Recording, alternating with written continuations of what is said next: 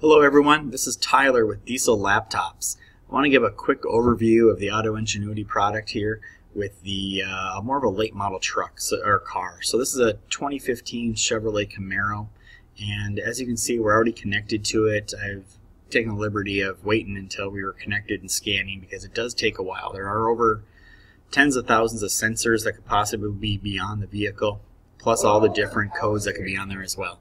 So as we go through this, you'll see there's the transmission module, there's the power steering module, there's the code that's on it, and as I go down here you'll see this one, it'll tell you the status of the codes. So this one was a history code, test failed since code cleared, and we can go down here and just get a view of all the different ECUs that are now on today's modern cars.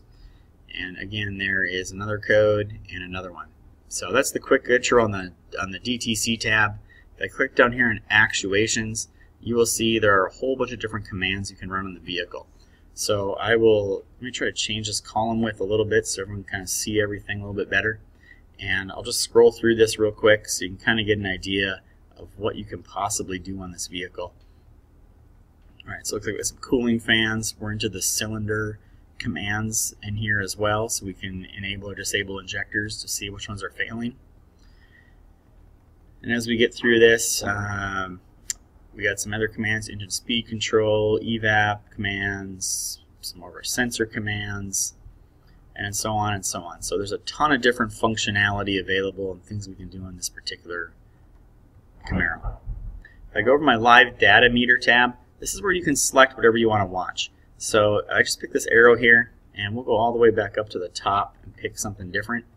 So let's try the 5-volt reference 1, and it'll give us the live data of what's going on with the vehicle. You can see our engine's out there running right now, our MAF sensor's bouncing around a little bit. Our live data graphs, here you're able to monitor up to 4 different sensors at the same time, graph them together, kind of get an idea of what they're doing. And again, this one here is another live data graph, but just in a larger format.